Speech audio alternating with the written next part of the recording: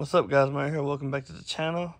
And in today's video we're going to be doing a how-to / a recommended setup for a single cab Chevy on a budget. So let me show you what we got. Alright, so if you're on a budget and you don't want to break the bank, this is going to be the recommended setup that I came up with for these single cab Chevys, 99 through 06-ish. But let's go through it. Alright, so starting off in the corner over here, we have our subwoofer, which we decided to go with the Scar Audio Shallow Mount series, which is a VD-12D4 at 4 ohms. Here are the specs for it. We decided to go with the shallow mount to save that extra airspace, so we can save our leg room. And this should be powerful enough to give us that thump that we want. And for the sub, you also need a box. So we decided to go with this prefab box that I found on Amazon to fit the specs of the sub, as well as fit in the back of the truck to not lose any leg room. And it should fit perfectly. So I will put a link to it in the description so you can check that out as well. Now to power up our sub, we need our amplifier.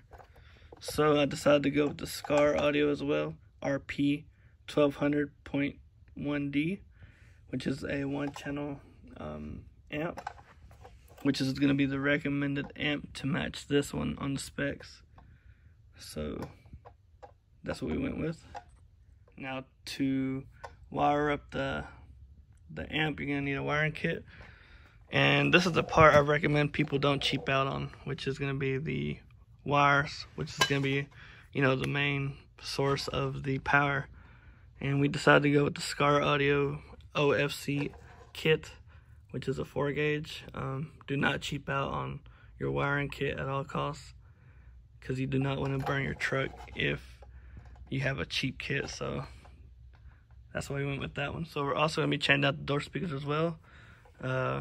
We decided to go with some Scar Audio FSX 65 6.5-inch speakers, which that's what fits in there perfectly. These are budget friendly. I think they're like $18 to $20 a piece, and they offer them in 4 and 8 ohm. Now, just a reminder, I am giving a pair away on my channel. All you have to do is go comment on the post I made about 2 videos ago. You'll see it. It says Scar giveaway or subscriber giveaway. All you have to do is go like it and comment on the post, and you will be entered. I am giving them away at 2,000 subscribers. So yeah, go comment on that video for a chance to win those. And he also wanted to change out the radio, but he didn't want to spend a lot, so I had the second-hand radio that I've had for a while, and we're gonna be slapping it in there. So that's it. Oh yeah, I've also got a pair of 4x6s that are on order, which they should be here tomorrow, which you will see in the video as well, but they're not going to be in this picture right here. So we're going to be putting those in the back pillars behind the seats, so he will have a full-blown budget sound system.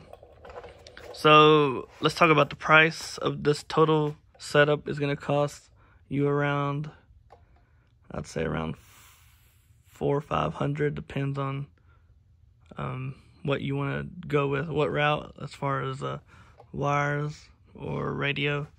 You might spend a little bit more, but that's what the average sound system costs nowadays, not including like an installer fee or whatnot. But I do recommend everybody attempt to do their own stuff, so that's what I'm here for.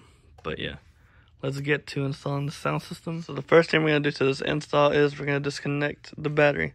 So disconnect your battery, whether somebody rigged it up, or if the factory one, it should be a 5/16.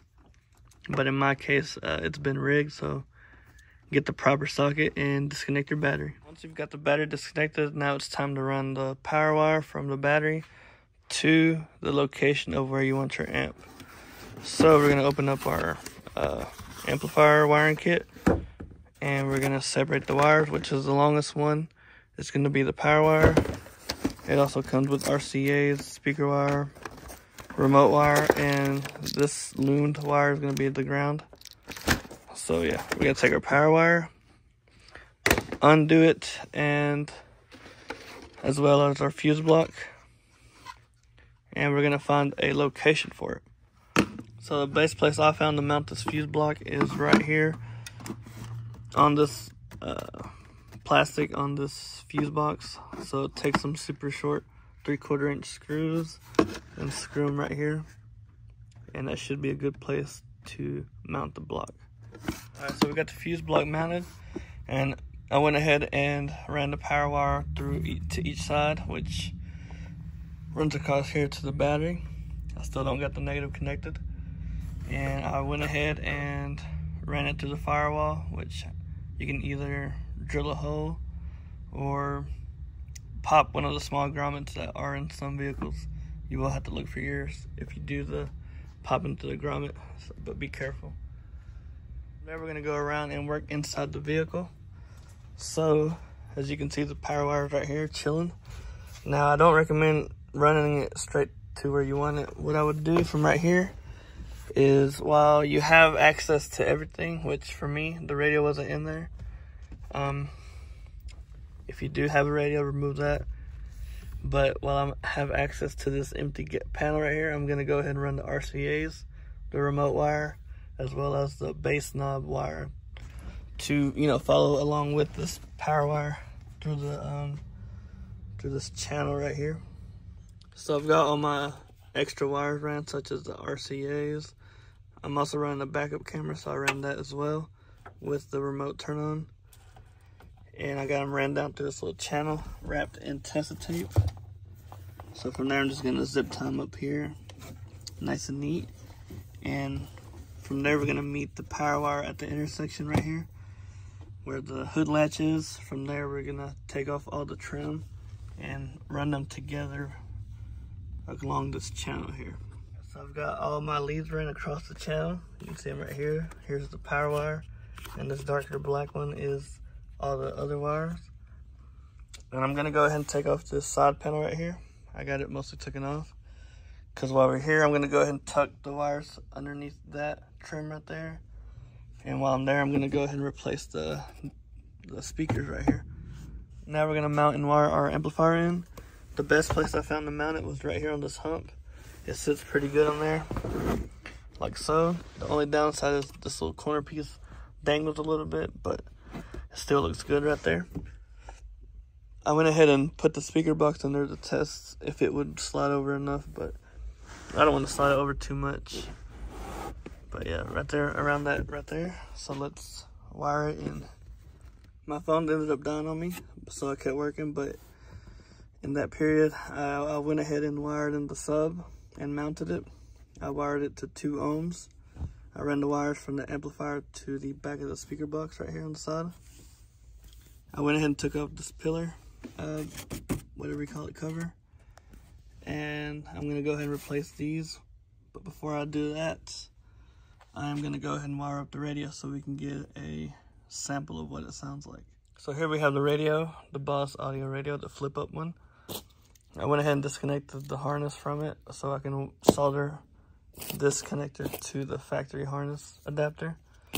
So right now we're about to solder these in. Alright, I've got the radio wired up and the harness cleaned up as much as I could.